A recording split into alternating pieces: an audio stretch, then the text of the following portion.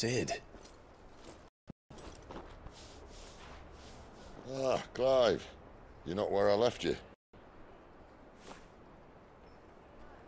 Hurt your hand. I did, aye. With 1,000 little lightning bolts.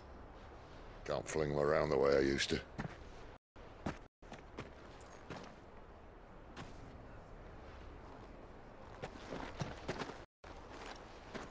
Think of it as my decoration for long service and exemplary misconduct.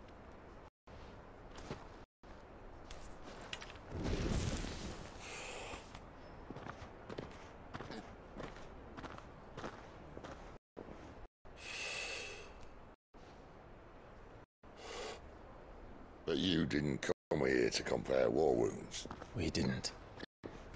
Thank you, Sid. For everything.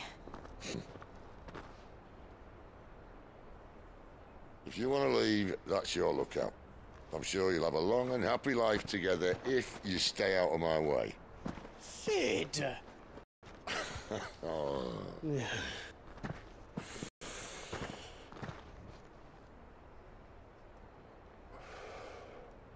I knew a girl. Bastard. She was a slave to her fate, just like you.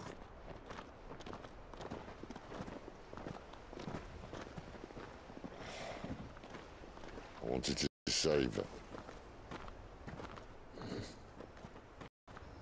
For a while, I even thought I could. But just because you think something doesn't make it true. Sid.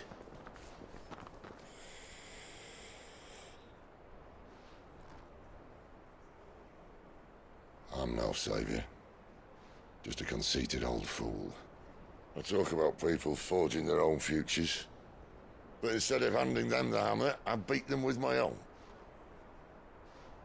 And if no bugger wants to listen to what you've got to say, you might as well keep your gob shut.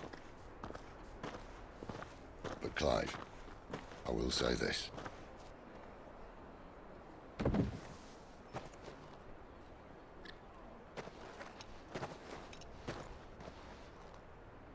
You're not a monster. You're the same man you've always been. Accept that, and you may yet escape your fate. My fate.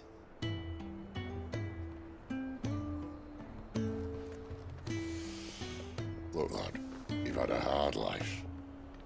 And I don't see it getting much easier. You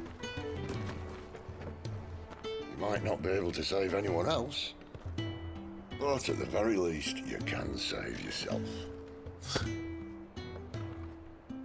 I'll try. And Jill, I'm sorry we didn't get a chance to talk, but I trust you'll take good care of the boy. Yes, I will. Is that the last of it? Aye. We'd best head back then. Wouldn't want to keep Nan waiting.